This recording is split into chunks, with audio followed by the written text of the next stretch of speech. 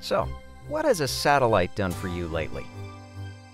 Moi? Mir? Watashi? Me? Yeah, you.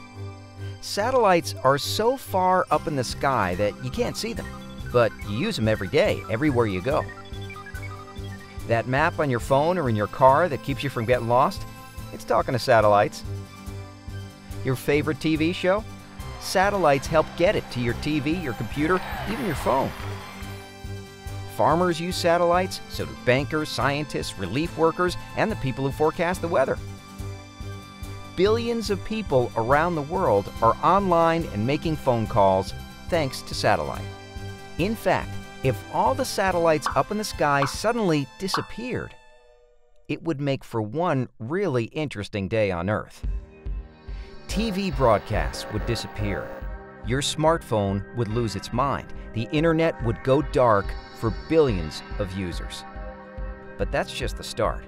Emergency responders and military forces would lose touch. Airlines would be grounded. The world's computer networks would begin to fail. Stock markets and traffic lights, electricity grids, water systems would follow. The world as you know it would grind to a halt. Well, it's a good thing that's not going to happen. It's a good thing that satellites are so reliable because so much depends on them. So, what has a satellite done for you lately? Just made your world a whole lot better. Thanks. Danke. Merci. Gracias.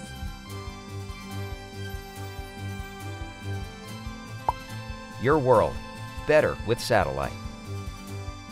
Brought to you by the Society of Satellite Professionals International with the support of Mansat and Microspace.